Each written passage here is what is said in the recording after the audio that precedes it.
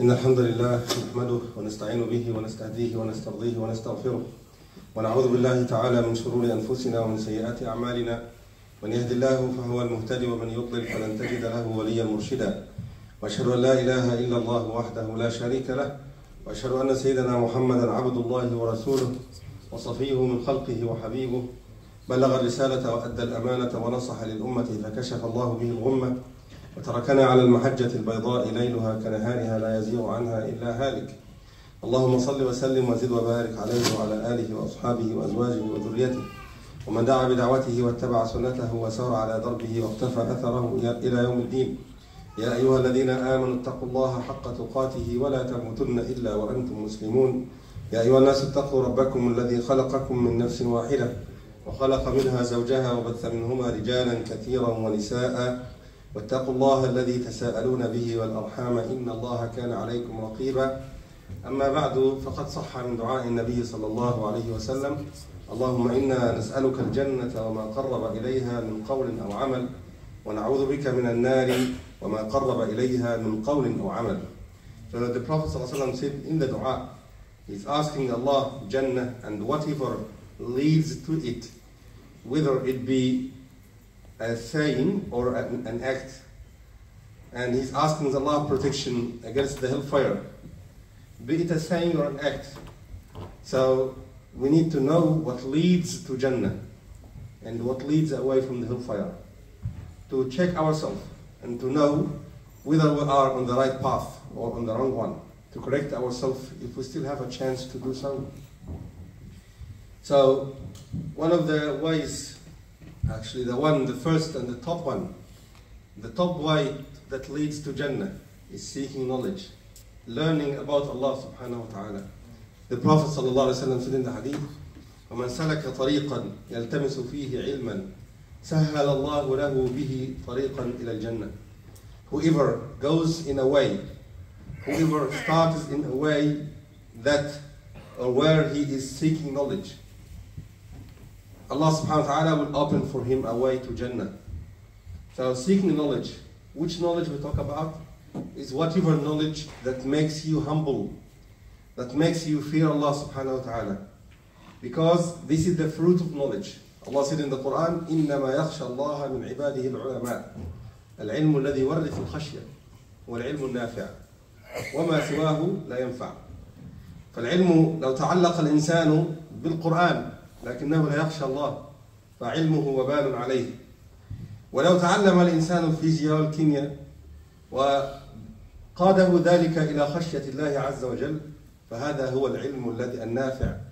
ولو كانت له نية في طلب ذلك العلم فطريقه طريق إلى الجنة. So the knowledge which we talk about is whatever knowledge that makes you humble, that makes you fear Allah, that makes you know Allah better. Whatever knowledge achieve this goal as a beneficial knowledge, and whatever way you take to learn this knowledge, that way actually is leading you to Jannah, according to the hadith of the Prophet sallallahu alaihi wasallam. Allah subhanahu wa ta'ala referred to the beneficial knowledge in Surah Fatir. أَلَمْ تَرَ أَنَّ اللَّهَ أَنزَلَ مِنَ السَّمَاءِ مَاءً فَأَخْرَجْنَا بِهِ ثَمَرَاتٍ مُخْتَلِفًا أَلْوَانُهَا.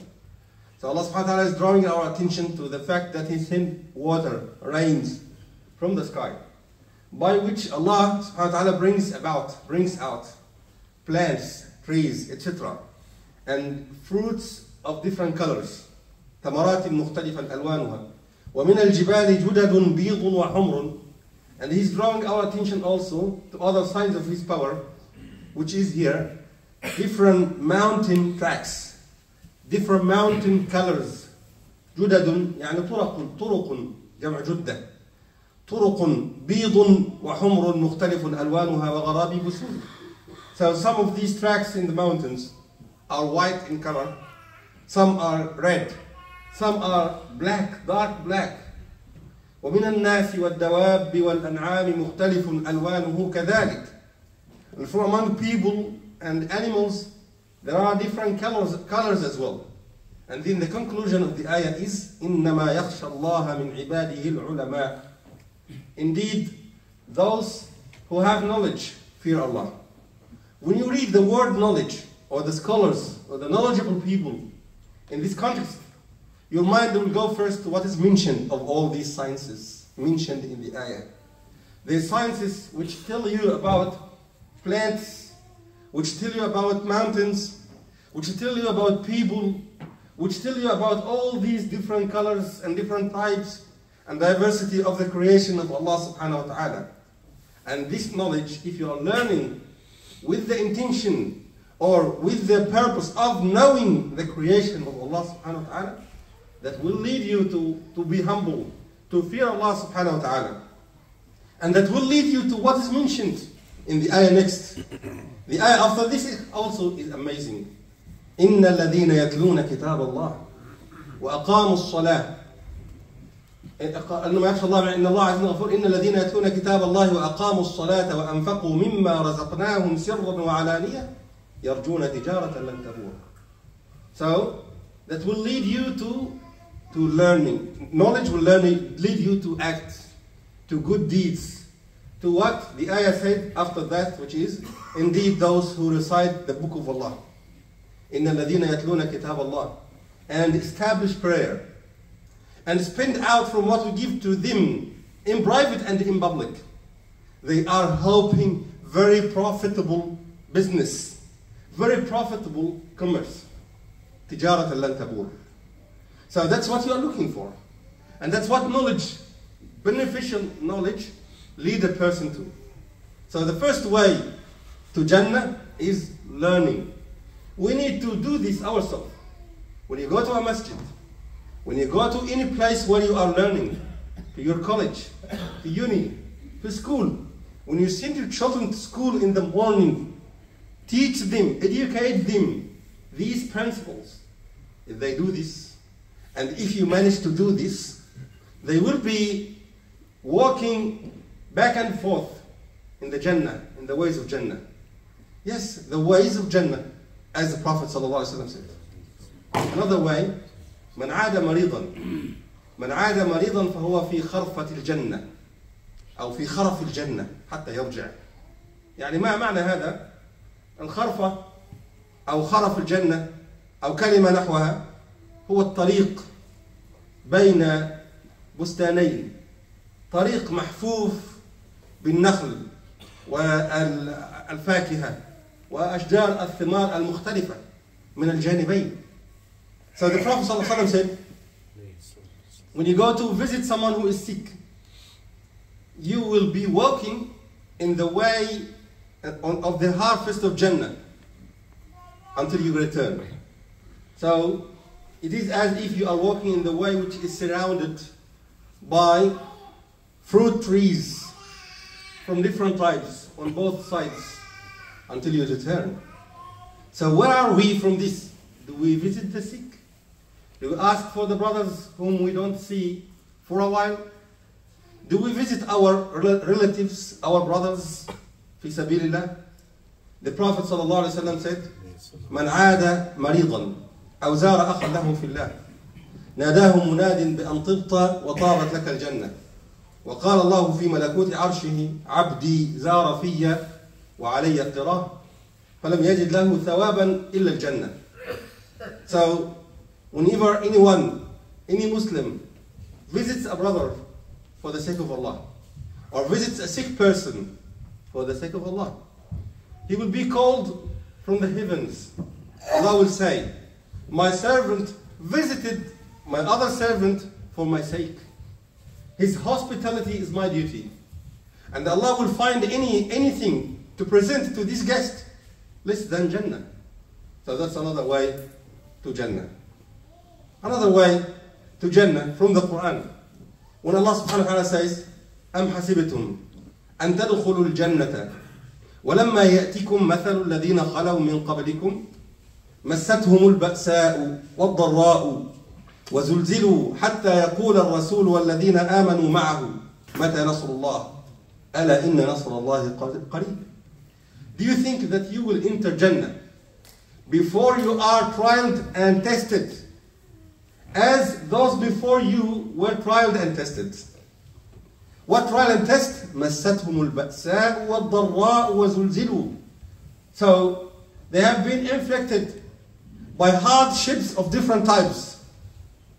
And they have been shaken to the point that the Prophet and the believers with him would ask, when is the victory of Allah?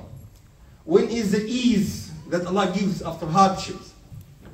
So Allah says, then the victory of Allah is very near. So Allah is saying here, you will never enter into Jannah before you are tested. Allah said, أَحَسِبَ النَّاسُ أَنْ يُتْرَكُوا أَنْ يَقُولُوا آمَنَّا وَهُمْ لَا يُفْتَنُونَ.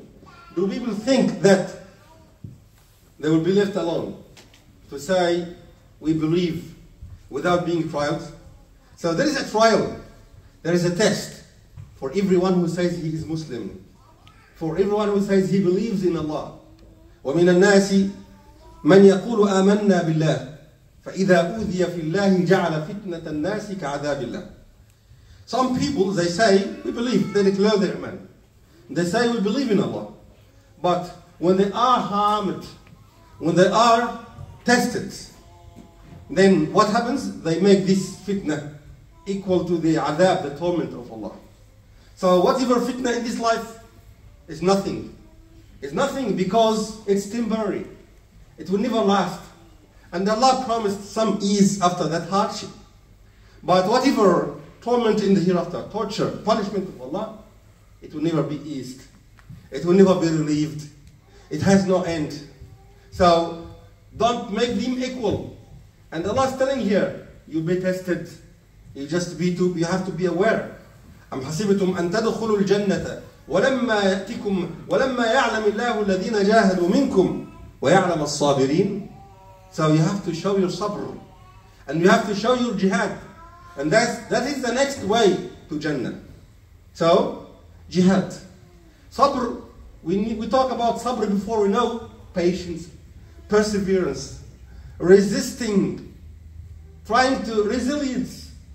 Try to overcome the hardships in your life without complaining about Allah, without showing any resentment, any annoyance with what Allah subhanahu wa ta'ala decided on you. Try to be strong. So, before doing this, you cannot prove your iman. And there will be tests. And we are in a test.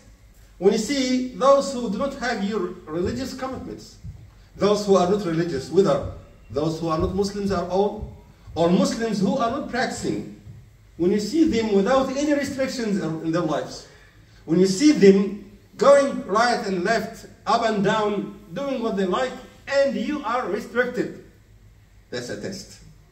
When you are tested by shortage of what you expected, income expected, or whatever else, of prosperity you expect, but you have less, you need to show sabr.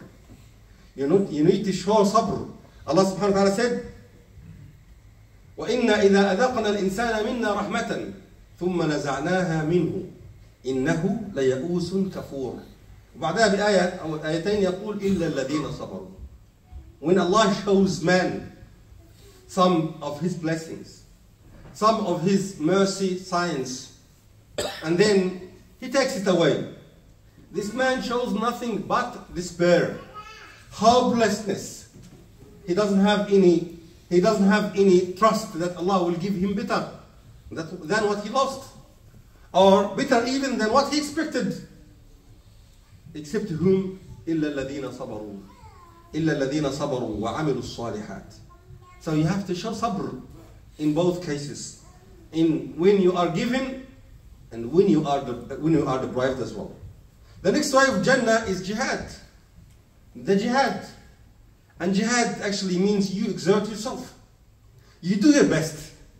You do your best to please Allah subhanahu wa ta'ala. So, you will find you in a place where you have to do your best. You have to do it. So you have to do your best, starting from jihad al-nafs. And actually this is the most important one. Because you will never be happy to put your life in line before jihad al-nafs. Those people who live under the grounds, in the tunnels, for this month, and the hard and the great work they did for years before that, and the sacrifices they did before that, and the tests and the trials they have experienced. They have experienced it over, you can say, decades, centuries, generations. They have done this, and they would never be able to do this before doing jihad al-nafs, before resisting one's desires, one's comfort. You will be sacrificing your comfort. You have to be ready for this. So, those who talk about jihad and are not able to wake up for Fajr, what goodness, what truthfulness they talk about. They are not serious at all. If you fail to leave your bed in the early morning and have wudu and pray Fajr and listen to what Allah says to you, then you never expect yourself to move forward, one step forward for the physical jihad, which is fighting. And you don't know, we are safe, but one day it may happen, and you have to be ready. So, that is jihad. And Al-Mughira ibn Shu'bah, radiallahu anhu, said, the Prophet sallallahu alaihi wasallam said, Allah committed for any one of us who is killed, means fi sabilillah. Allah committed Jannah. Jannah is for them.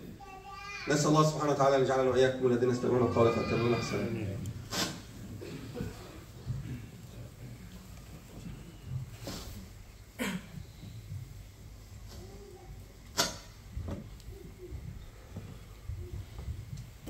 الحمد لله رب العالمين والعاقبة للمتقين ولا عدوان إلا على الظالمين وأشهد أن لا إله إلا الله ولي الصالحين وأشهد أن سيدنا محمد رسول الله إمام المتقين اللهم صل وسلم وزد وبارك عليه وعلى آله وأصحابه وأزواجه وذريته ومن دعا بدعوته واتبع سنته وسار على دربه واقتفى أثره إلى يوم الدين.